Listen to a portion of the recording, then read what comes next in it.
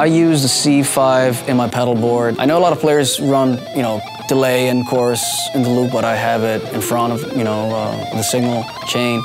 I love the way it sounds. It provides a rich and thick and warm chorus sound, and I use it for, a lot of the rhythm stuff that I do, and also for some of the cleaner tones, obviously. I use two delay pedals. I use the DD3 in front on my pedal board, and I use the DD7, which I run through the loop. Obviously, when you have the delay run in the front, it gives you that old analog, more dirty sound, with the delay. But if you want to have that sweet ending on your leads, you make a note sing, or have a really cool ending, and you want a really crystal clear delay, you should run it through the loop.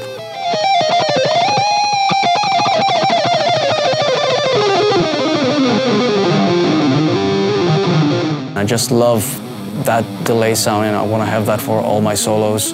I used to play, I have a total dry sound and rely on the front of house guys, but the last couple of years I just wanted to really hear that through the speakers or on stage, really hear that delay on my leads. But I use the DD3 for more like as a loop effect. I have this setting that, I just put everything up to 10, and it basically copies your last phrase. It can create this really cool loop, and then you can do really crazy stuff with it, with feedback. You can just turn it up and it goes up to warp speed, which is pretty awesome.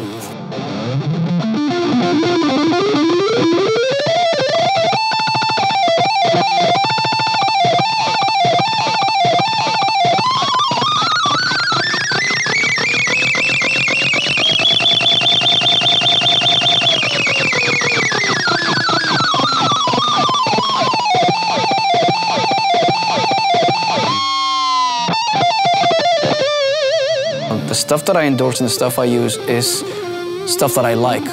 It's part of my sound and my musical identity and what I do on stage and on my albums. I don't use gear that doesn't, it doesn't fit me as a player or as a musician. So I use it because I like the way it sounds. It's simple as that, really.